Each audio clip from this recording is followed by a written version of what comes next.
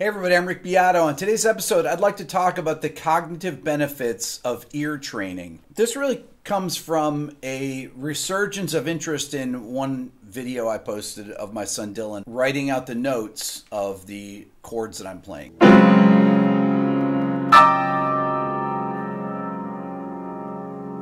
B, Fa, G, Fa, A, Fa, C, F, B, E, Fa, G, B, Fa, D, E, A. Write them down. That's correct. D, Fa, G, Fa, A, Fa, C, F, B, E, Fa, G, B, Fa, D, E,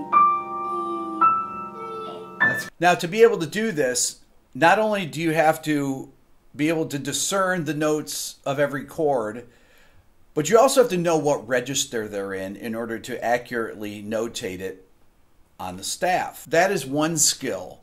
There's another skill that he demonstrates in another video. C augmented over D flat augmented. What Dylan's doing in this video is he's doing an instant harmonic analysis of the chord voicing I'm playing. He says C augmented over D flat augmented. So the voicing I played is this.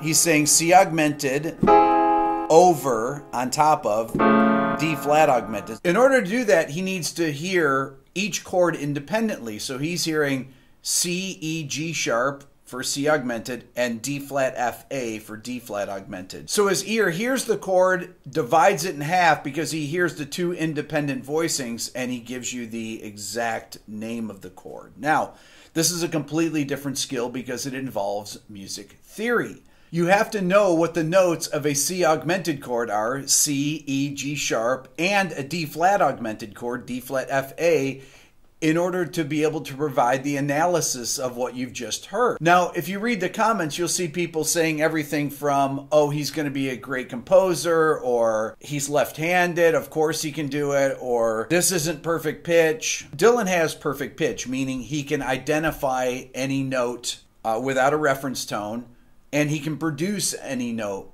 meaning sing a note without a reference tone. But it goes far beyond that. When Dylan was a baby, I exposed him to what I call high information music. I've talked about this on other videos, but there's a lot of people that have never seen any of those videos before.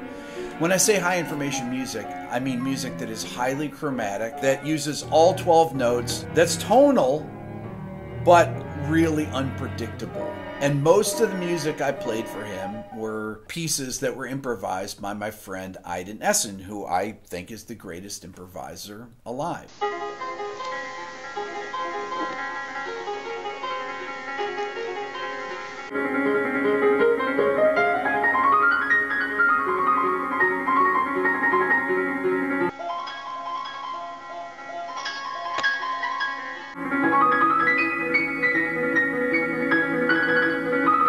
Now, I started doing the listening when Dylan was 5 months prenatal. I made up playlists. I played them 30 to 45 minutes a day.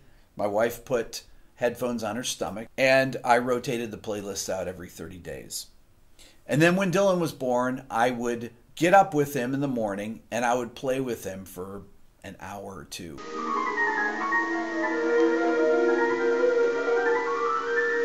What I'm doing in this clip is I'm engaging his social brain. There's a great TED Talk by Patricia Kuhl, who's a professor of speech and hearing sciences at the University of Washington, called The Linguistic Genius of Babies.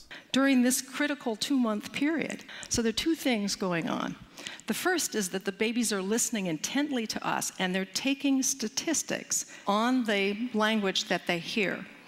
And those distributions grow. And what we've learned is that babies are sensitive to the statistics. So this video came out actually 3 years after Dylan was born.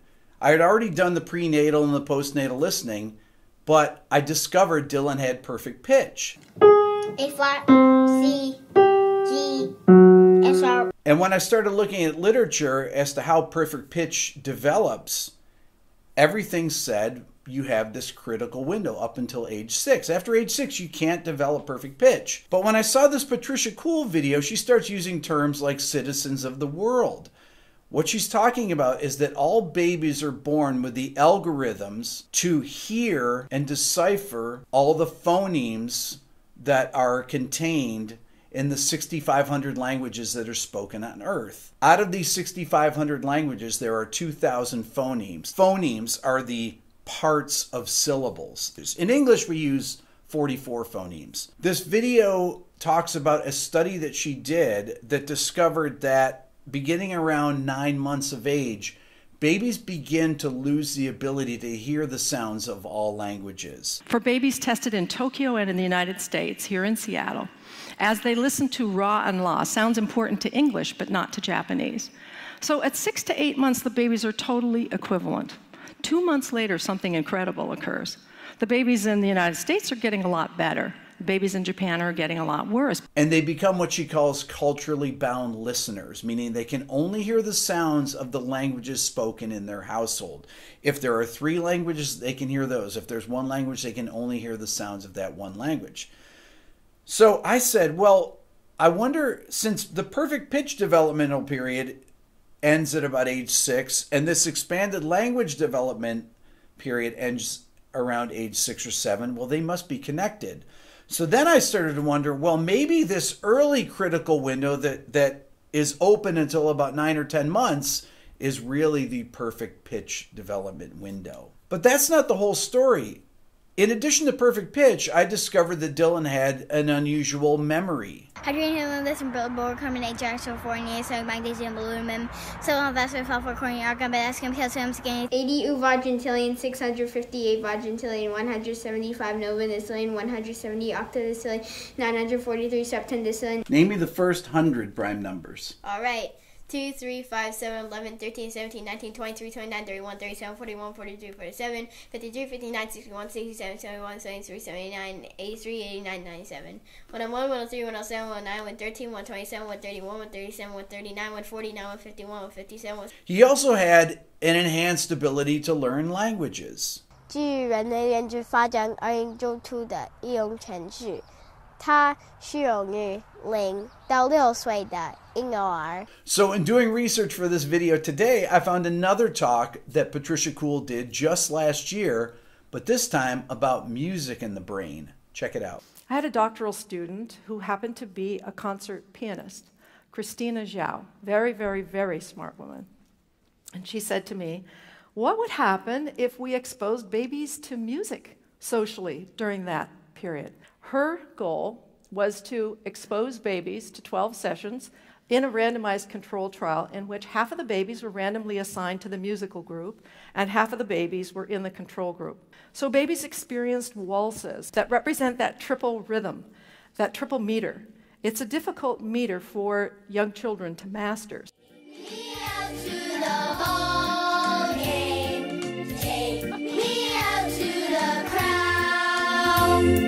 When they got done with the 12 sessions, the kids in the music group and the control group came back, and we put these little ones into our big machine. This is what a magnetoencephalography machine looks like. We wanted to give them an opportunity to listen to the rhythm of waltzes that they had not heard yet in their exposure sessions, but occasionally mistime the note.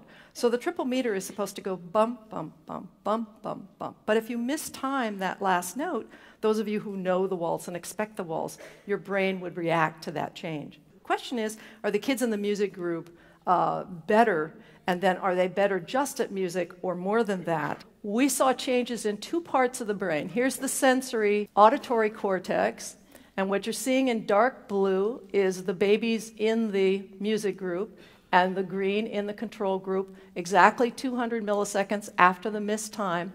And you can see this huge effect plotted over here, highly significant, showing that in that auditory area, the babies were better at music. Okay, so that's not surprising that they were better in music. The surprise is that we were also affecting prefrontal cortex, where attention and executive function and all those sort of higher level cognitive things go on. Then the speech condition gets interesting.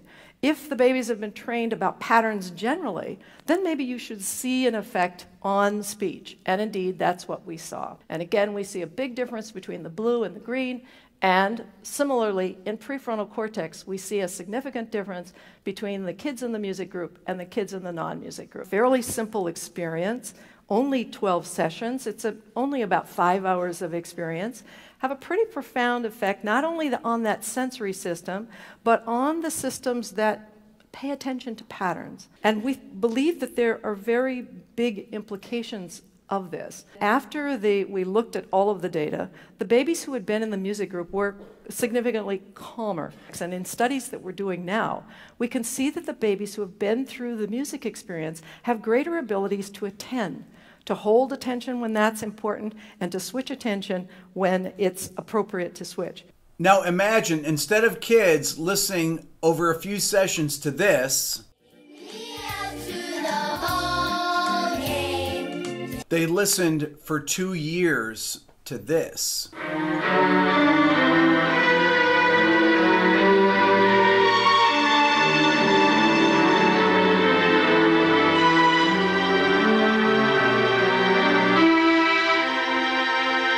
Well, you don't have to imagine, you can see the results. I want you to listen to it and sing the notes.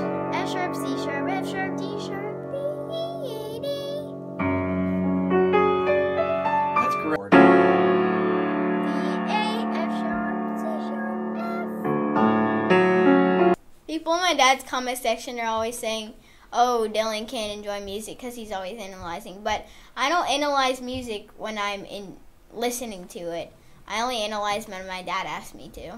Also, people always ask me if it drives me crazy to hear out of tune notes, but it doesn't. I play in a 5th grade band, for example. I play the oboe, and there's a lot of out of pitch notes that are being played, and it doesn't bother me. If you're wondering whether I did this with my daughters as well, all you have to do is watch this channel. I've had them in many videos too. Now imagine a world where people have the advantages that I've been able to have through my musical education, where kids are brought up with this kind of training and experience. Imagine what they would be capable of. It's not just kids. Adults can change their brain through ear training as well, dramatically, really dramatically. I'm going to address this more in future episodes. Until then, please subscribe here, hit the like button. If you're interested in my Beato book, you can go to my website at www.rickbeato.com, or you can sign up for the Beato Club as another way to support this channel. Thanks so much for watching.